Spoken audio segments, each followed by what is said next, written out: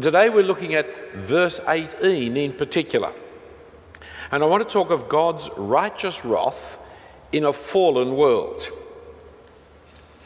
One of the chief God-given reasons for government is the prosecution of justice. It's to bring righteousness into a sinful world. It's done by the police, it's done by the magistrates in criminal matters inside our community, it's done by the defence force in the outside of our community. It's a concern for the safety of our citizens and the protection of humanity. The aim is to bring righteousness to a situation, to prevent evil reigning and to punish evildoers, to protect honest citizens. It's the God-given responsibility, for God chooses human governments to restrain evil and to punish evildoers and to maintain justice in his world. You'll find it in Romans 13, which we'll come to one day, God willing. But bringing righteousness into a fallen world involves costly action. It's never finished, for human sinfulness is universal and permanent. It's a permanent part of our existence, so it's never as if government will ever finish the job and bring righteousness into the world.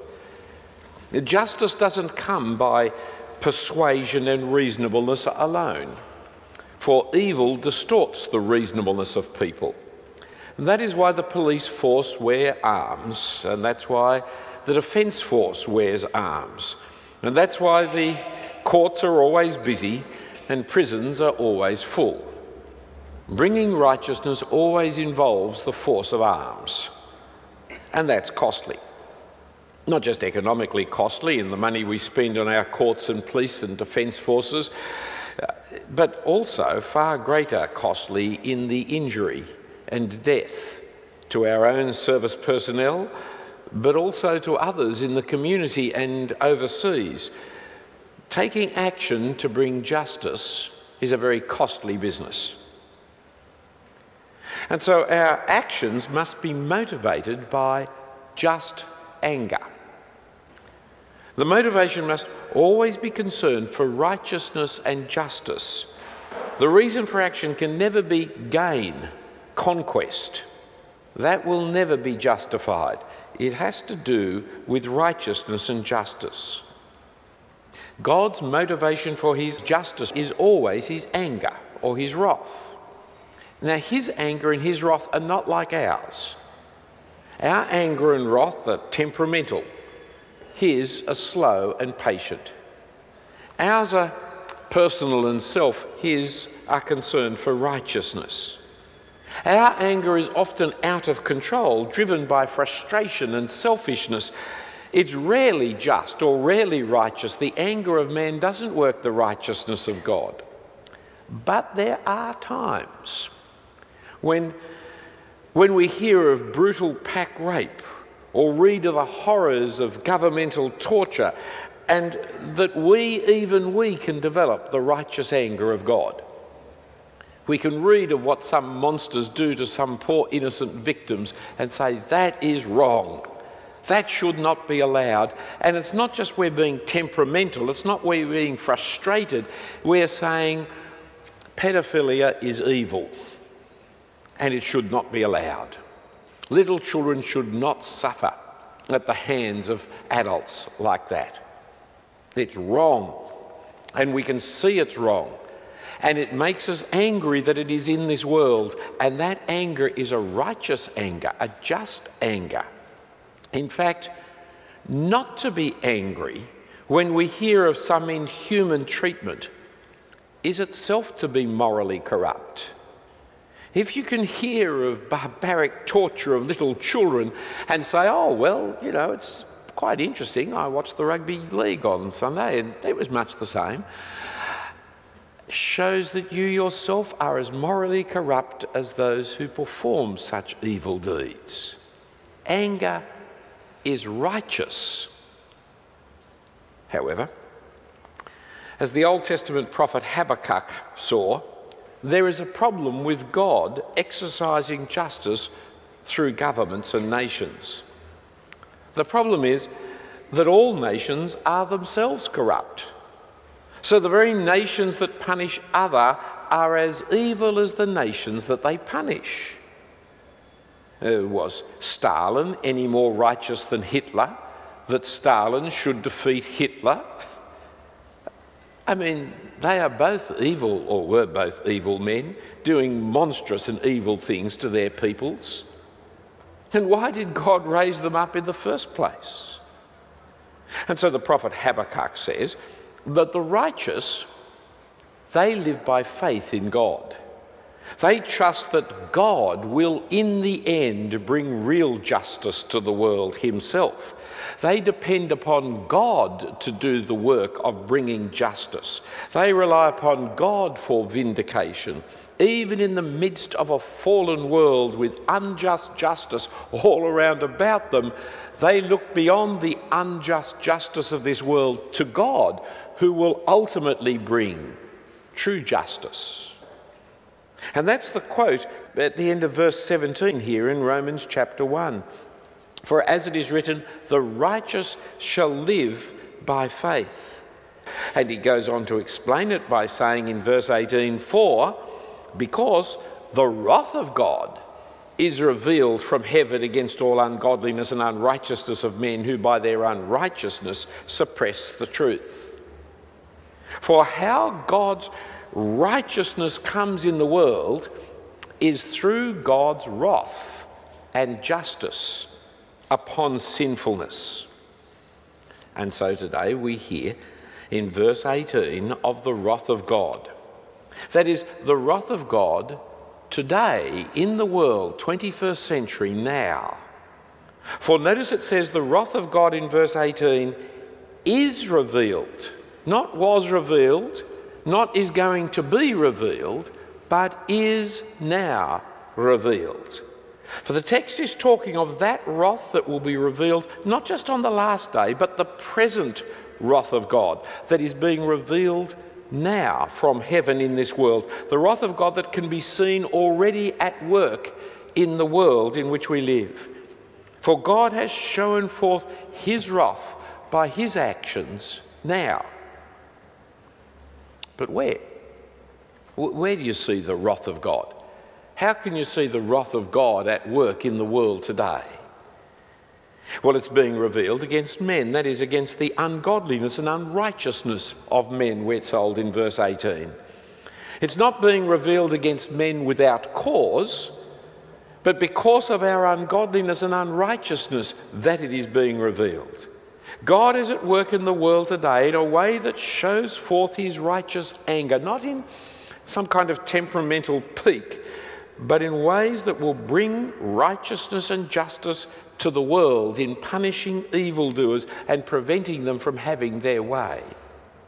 And the unrighteousness is further explained in verse 18 as those who by their unrighteousness suppress the truth. Notice in this verse, there is a rejection of the Enlightenment ideal of the modern world that man, guided solely by the reasoning and the light of reason, would be able to discover and create the good life in this world. The Bible says no way. All people are sinful, and our sinfulness affects our thinking and affects our mind. There is a real interplay between morality and truth. Enlightenment thinkers, modern atheists, never want to see this connection. They want to deny that there is a connection between morality and truth. You can be completely immoral and decadent and still believe in truth. But the Bible says, no, your immorality will distort the truth. You will suppress the truth. You will reject the truth because you are immoral. The unrighteous, they suppress the truth. By their very unrighteousness, they restrain and hold back the truth. Here at this point, the Bible sounds a little bit more postmodern than modern. It's actually kind of giving you the idea that truth is really a chimera. It's a plaything of human rationalisation and power games, and there is great truth in postmodernity. You know, Christians are not moderns, and we're not postmoderns, we're actually pre-moderns. It's all right to be pre-modern, don't worry about it. Modernity and the 18th century Enlightenment took the world off into a theological, philosophical dead end that was wrong. And the postmoderns in the late 20th century started to see what was wrong with modernity. And much of their critique of modernity, Christians have been saying for 200 years. That the way in which people argue with their minds is more an expression of their sinful hearts than the reality of truth. But of course the postmoderns go the whole hog and say, there is no truth. There's just playing with your games in your mind. You know, one person thinks it's this, another person thinks it's that. That's all right, there is no truth. Whereas Christians say, no, there is a truth. The modern, I will find truth just by the cleverness of my own mind, is wrong because he's immoral. The postmodern, there is no truth, so make up whatever you want, is wrong because he's immoral. They both in their own way suppress the truth out of their sinfulness. But take on board the point that because of unrighteousness, we don't want the truth. We can't bear the truth. We cover up. That's the normal attitude to truth. We censor, we avoid the truth because we are in the wrong, and being confronted with wrong is too painful.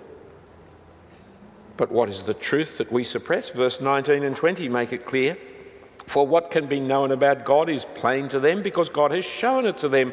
For his invisible attributes, namely his eternal power and divine nature, have been clearly perceived ever since the creation of the world in the things that have been made, so they are without excuse.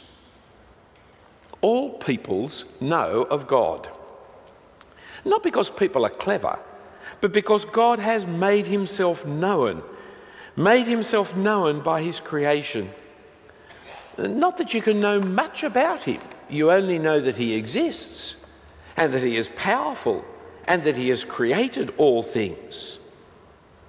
It's interesting how true this description is of human knowledge. Atheists are very, very rare creatures in the history of mankind. Even now, in a country like Australia, atheists are less than 10% of the population. But across the world, as you come to new and in different groups of peoples, atheists are rare. Most peoples of the world believe in God, and when you ask them why they believe in God, it's because of creation. Recently, the famous atheist of the 20th century, Antony Flew, has changed his mind. A very famous atheist, Antony Flew, he wrote books against belief in God in the 20th century, but he has now changed his mind. And he has produced a book which has got a funny title, especially designed for Australians, because the picture is upside down, because I presume it's to be read down under. But there it is. There is no God has now been changed into there is a God. One of the most famous atheists of the 20th century in the 21st century has come to believe in a God.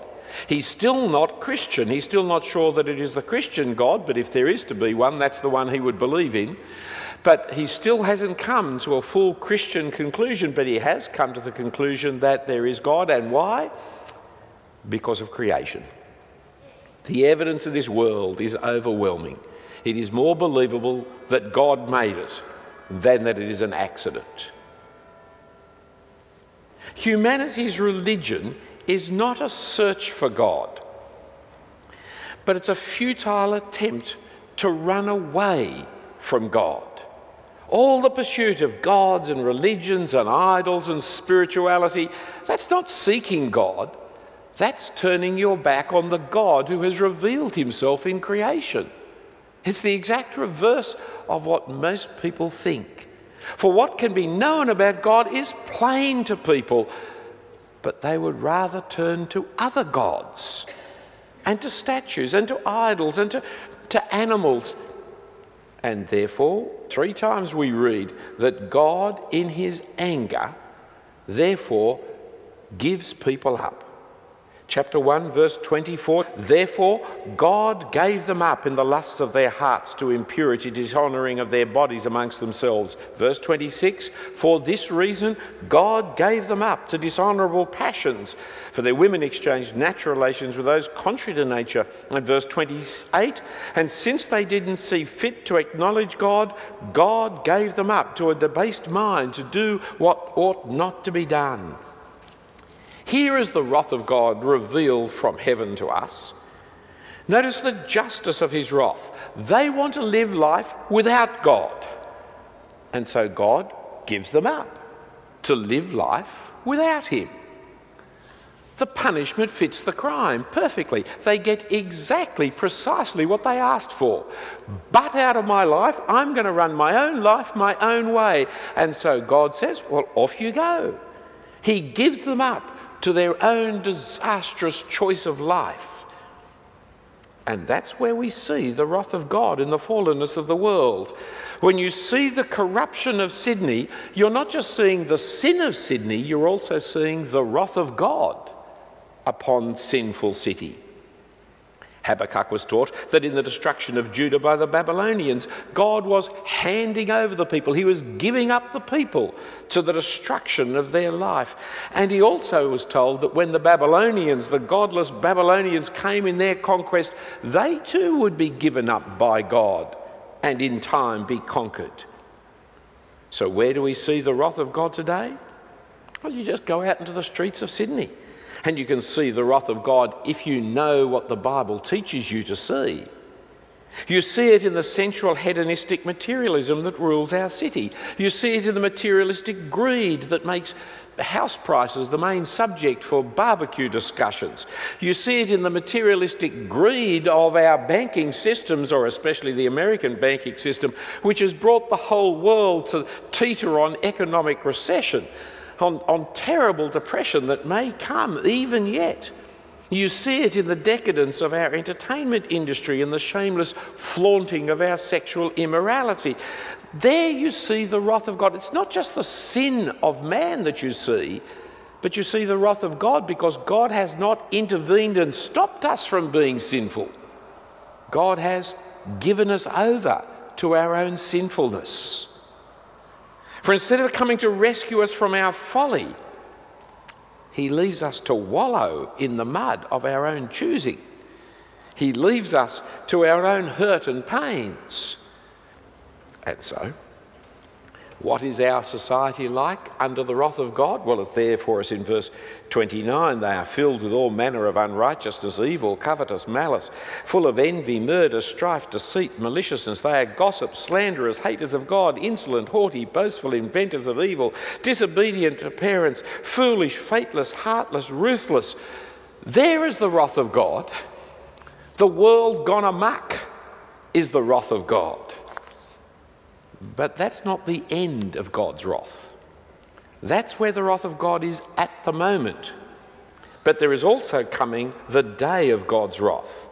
There is a day which is called the day of wrath, mentioned over in chapter 2, verse 5.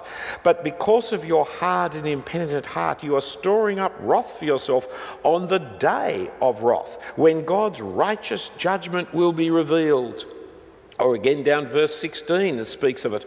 On the day when, according to my gospel, God judges the secrets of men's hearts by Christ Jesus.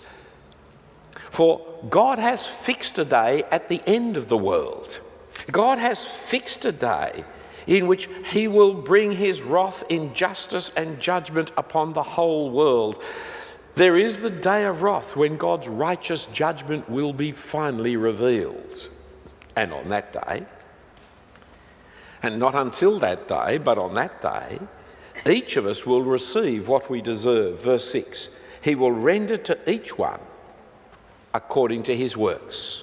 At the moment, you see, the whole world has been given up to our sinfulness, and so some people suffer considerably more than other people in an unrighteous and fallen world.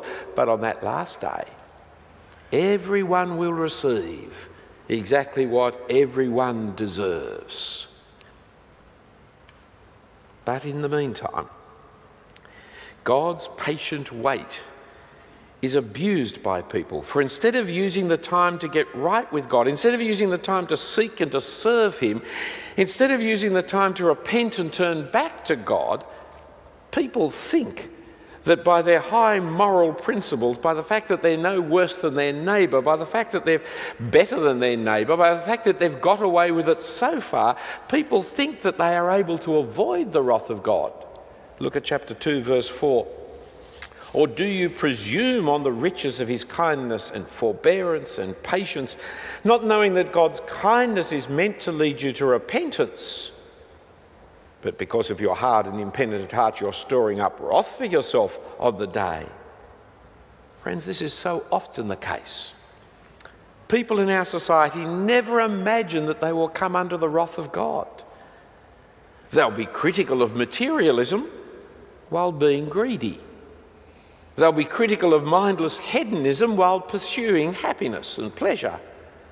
People never assume, they never imagine that they will come under God's wrath, for they do not see the wrath of God in the troubles around about them. If you were to suggest that the coming recession and depression is the wrath of God on Western materialism, they write you off as a lunatic. What a strange, weird thing. It's got nothing to do with God. It has everything to do with God. He is showing us that our system doesn't work, that our world is sinful and corrupt. That's what He's doing. But people will not see the hand of God and the wrath of God, and they will not see that He is patiently waiting and waiting and waiting for us to repent. For God, in His part, is patient, patiently waiting for the day when true justice will finally come, the day that we want, when everything will finally be put to right. For that day, we're not prepared. God is patiently, kindly giving us time to repent. More of that next week when we look under the kindness of God.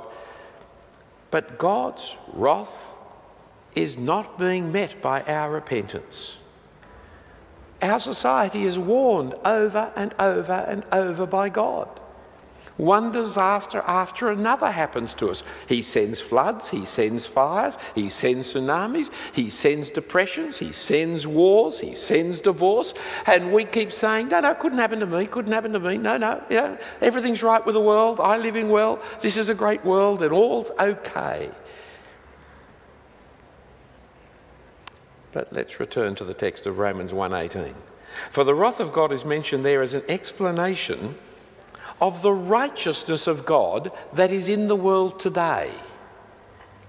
For, verse 16, I'm not ashamed of the gospel, it is the power of God for salvation, for everyone who believes, to the Jew first and also to the Greek. For in it the righteousness of God is revealed from faith for faith, as it is written, the righteous shall live by faith, for the wrath of God is revealed from heaven against all ungodliness and unrighteousness of men who suppress the truth. We're told in verse 17 that in the gospel we have the righteousness of God, the justice of God revealed already. That is, today you can see the wrath of God in this world if you understand from the scriptures what you're looking at out there. You know, the world is like looking down a microscope. You look down the microscope and there's this blob and all kinds of little wriggly things inside it, and you need somebody to come along beside you and explain what they are. Once you had them explain to you what they are, you say, now I see what these are. Well, you walk out into the society, you walk out into our streets of this city, and there's all these people going around doing all kinds of things, and the Bible comes beside you and says, yeah, that's the wrath of God, that's why it's not working. That's why it'll never work. That's why it will always need courts. We will always need police. We will always need judges and magistrates and defence forces, because the world does not work because God has given it up to sinful people like you and me to run. You see the wrath of God, but so too you can see today the righteousness of God. For we are waiting for the righteous judgment of God when the wrath of God will be finally revealed. But in the gospel, we already can see the power of God to save. And this is God's way. It may not be the way we would choose. It may not be the way we would expect God to choose. But then our thoughts are contaminated by sin. It's not surprising we don't think God's way. But this is God's way to save people and to bring righteousness into the world. It's by the declaration of the Lordship of Jesus Christ, that he died and rose again and sits at God's right hand in all power and authority. This is God's way to bring righteousness now. God's way to save his people now. It's the message of the victory of God's Son, his appointment as Lord of heaven and earth, his appointment of the judge to be the judge of the living and the dead. This message is the power of God to save people, for in it the righteousness of God is revealed. For in it the payment for sin in the death on the cross has already happened, and the establishment of the righteous one, Jesus Christ, has already happened. For now there is a new deal for those who have faith in the Lord Jesus Christ, who trust God's word, who rely upon the death and resurrection of Jesus. For now there is the declaration that we are standing right with the judge of all the world. Now, not because of our good deeds, not because God has lowered his standards to let us in, not because of our religiosity or our morality or our spirituality, not because of our wisdom, but because Jesus has paid the penalty for us, we are already right with God.